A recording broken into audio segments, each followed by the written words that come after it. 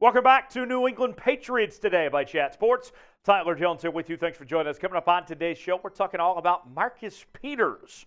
Could the former member of the Baltimore Ravens be joining the New England Patriots and signing with the team to fill a much-needed position at corner? We'll discuss and look into the possibility coming up in just a few moments. Before we do, this offseason's been pretty interesting for the Patriots, right?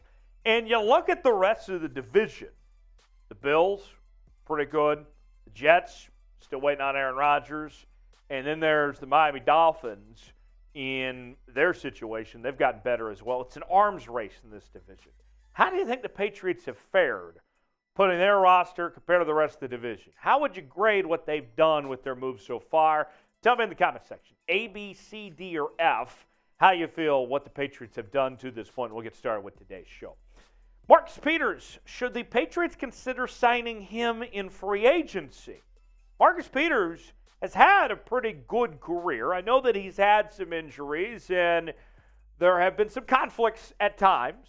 Going back to his days in Kansas City, he and Andy Reid didn't necessarily see eye to eye, but you can't deny the talent and how productive his career has been. Whether he was with the Ravens or the Chiefs, Rams, he has been very good at all three stops in his football career, including 3 Pro Bowls in 2015, 2016, and 2019. And he was the NFL's Defensive Rookie of the Year back in 2015. Now, I think we all sit here and it's safe to say that Marcus Peters, his prime is over, but when he's healthy, and that's a big if too, he's still a decent corner. Okay, and this is not your lockdown type. This is the corner that you're going to be looking at of being the ball hawk to create those turnovers, get those interceptions. And that's what I think this New England Patriots team is kind of looking for, is a ball hawk type corner. And Marcus Peters could be that potential fit for this team.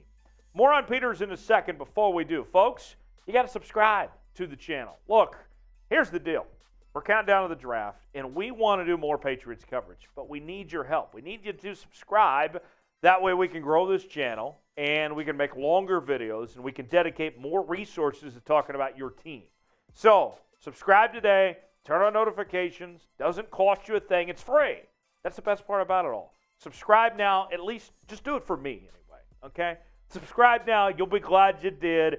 YouTube.com/Patriots Today for the latest Patriots news and rumors all offseason long.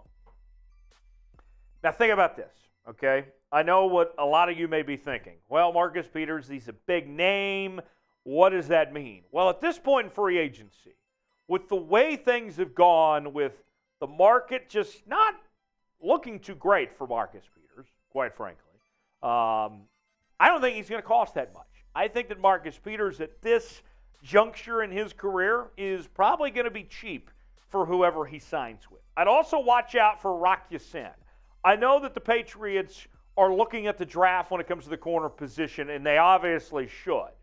But I wouldn't rule out either one of these guys to potentially bring in and be that number 2 corner for now, and then whether it's a rookie corner, whatever it may be, grooming them to eventually be the other outside corner. But to me, it makes a lot of sense either way. Here's the numbers on Peters.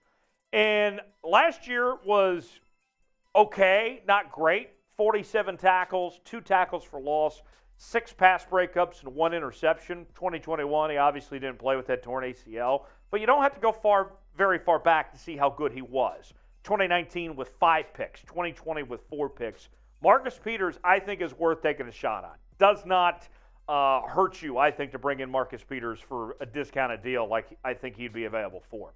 So before we go, real quick, should the Patriots sign Marcus Peters? Weigh in the comment section for me. Type Y for yes, N for no. What do you think? Should New England sign Marcus Peters or not? Let me know. Y for yes, N for no. Subscribe to the channel. We're talking about the New England Patriots here. Glad to do it. And I got to tell you, it is really about to ramp up a bit as we get ready for the draft. You'll want to be here and be a part of our coverage. And until next time, I'm Tyler Jones. Thanks for joining us.